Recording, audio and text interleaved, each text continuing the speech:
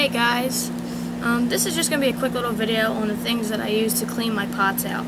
Now, normally I'll just use a handkerchief, just to wipe the inside of it out, scrub it out, and that should do the trick.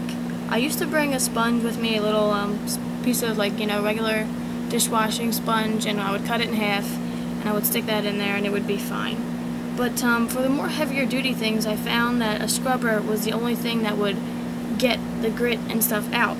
So I bought one of these oversized nail cleaners, like you clean your fingernails and stuff like that, and I literally burned the ends off because I didn't need them and they took up too much bulk.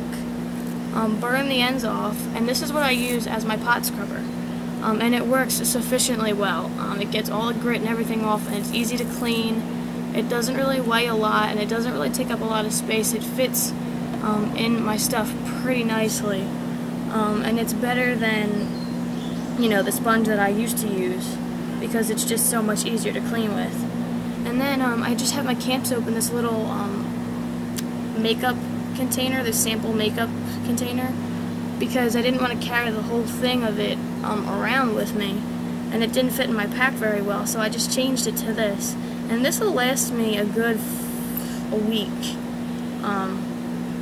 maybe a little bit less, probably 4 days of breakfast and dinner, cleaning it out and stuff like that. I only use a drop in each pot when I'm cleaning it.